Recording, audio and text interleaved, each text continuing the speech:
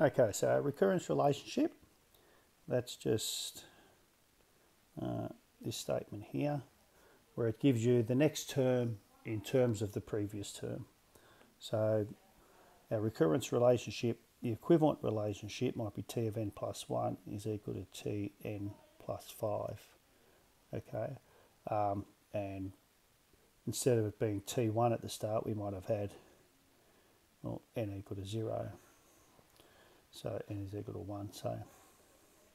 So anyway, so we've got t1. So if I want to work out t2, that's equal to 2 minus 1, which is 1. That's equal to t1 plus 5, which is equal to 3 plus 5, which is 8. t3 is equal to t2 plus 5, which is equal to 13. t4 is equal to t3 plus 5, which is equal to 18. Find the recurrence relations for the following. So what's happening here? So each term is being multiplied by minus a third, it looks like. So we could say, so if you like, t1 we could say was equal to 9. And then we could say that tn, well, yeah, we'll go tn is equal to the previous one times minus a third. Yeah, so a quick check. So if I put, say, so it's a little bit under. So n equal to 1. So we're going to start with n equal to 2. t2 is equal to minus a third times t times n minus 1, which is t1, and negative a third times 9 is equal to minus 3. All right. I guess the only downside of using the recurrence relation is that you need to know the previous expression before you can work out the next expression. Okay, so you can see that here, the next term tn, well actually this one here, the nth term, we can just substitute the n value. So if I want to work out, for example, well, t2, it's just simple equal t to the n was equal to 2 minus 1, which is equal to 2.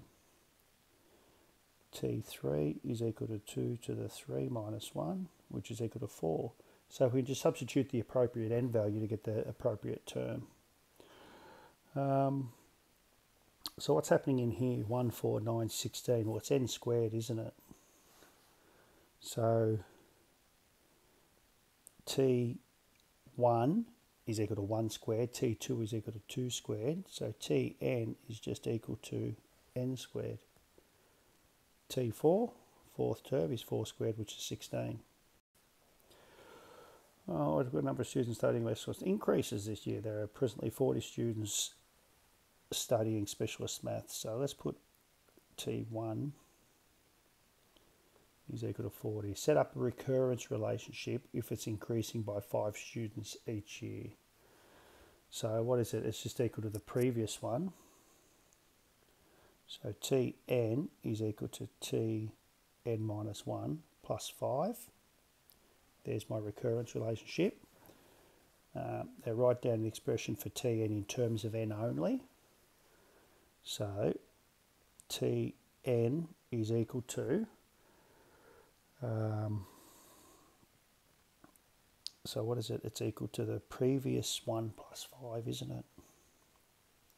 So, well, hang on, we don't want to do that's what we did previously.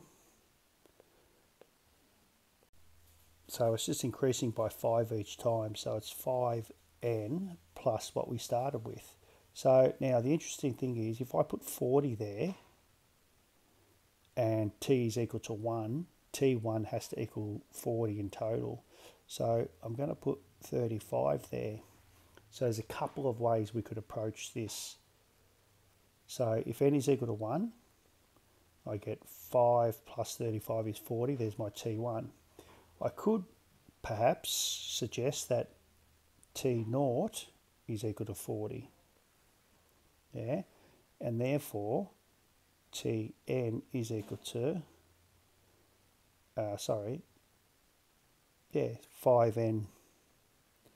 plus 40.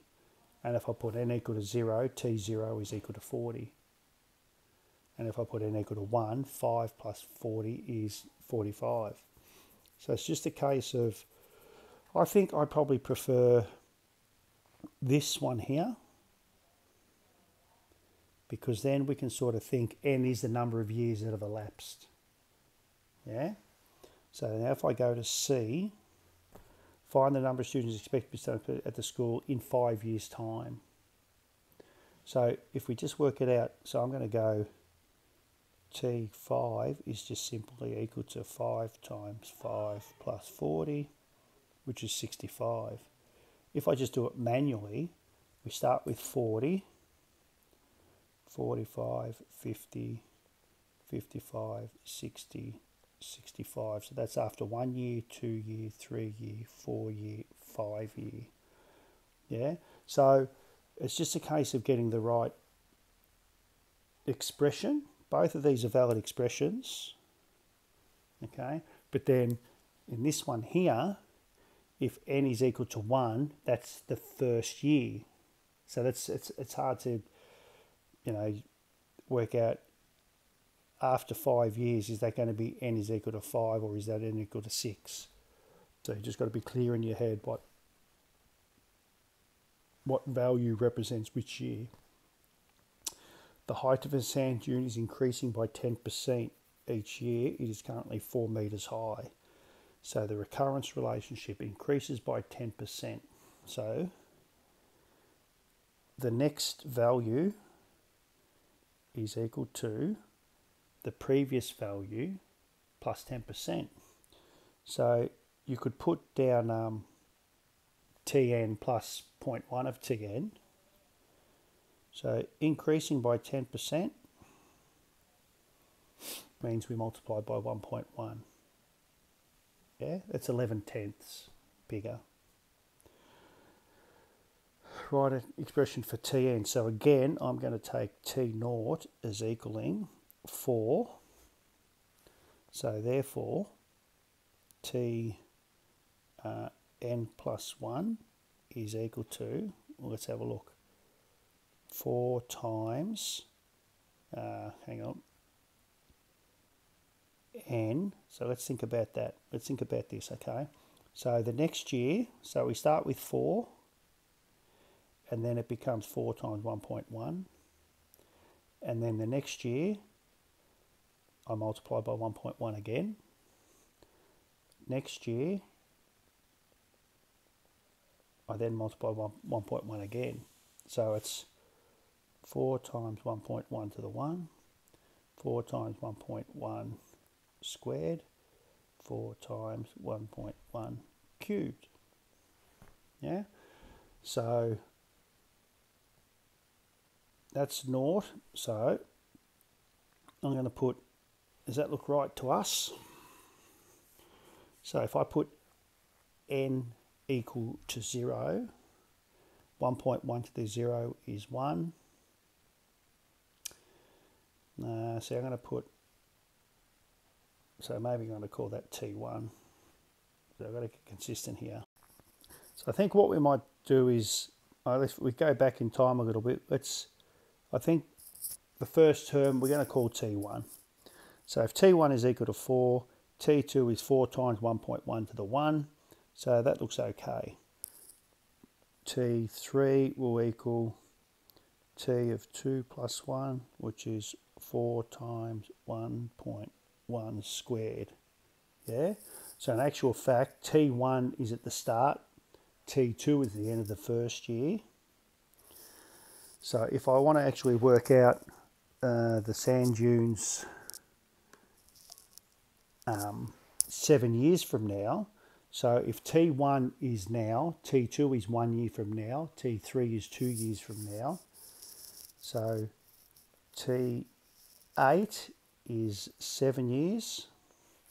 So that's going to be equal to 4 times 1.1.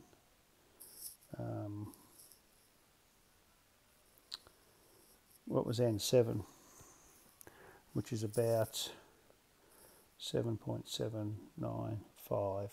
Yeah, so just keep track of the years n represents. So it's just not going to be a simple case of we're looking for 7 years, let's work out T7. All right, it may well be that n, the counter, represents 7 years. All right, let's go.